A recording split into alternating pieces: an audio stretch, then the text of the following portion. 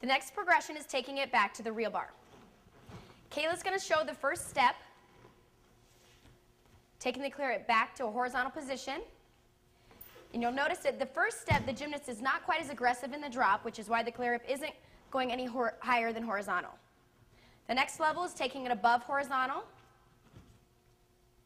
To get the claret above horizontal, the gymnast needs to have a more aggressive drop right there and back. Good. When first learning this, we spot the gymnast to help them understand the concept of getting their shoulders back around the bar. Stephanie's going to take it to a handstand, the final step, all the way up.